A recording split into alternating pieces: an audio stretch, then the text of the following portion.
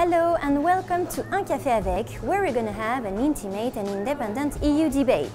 72% of Europeans are supporting a European Union of Energy.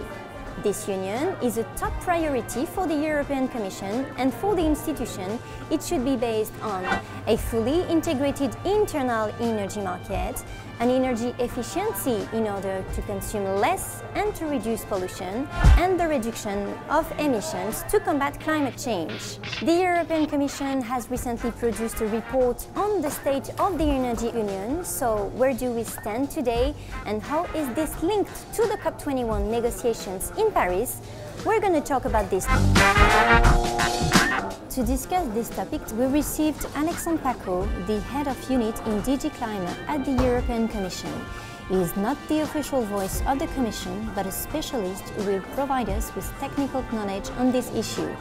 Our other speaker is Brooke Riley, the expert on climate justice and energy at the NGO Friends of the Earth.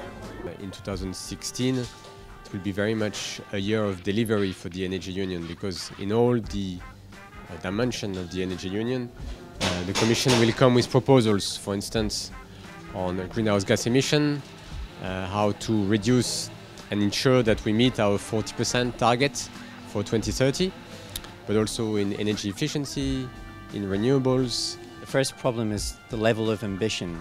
So Alexandre mentioned the 40% greenhouse gas target. Well, this is the absolute bare minimum which the EU could be doing to be in line with the 2-degree target. I hear what you say, and we might differ on what you call ambitious, but the 40% is the result of a very detailed analysis from the side of the Commission and backed by all member states.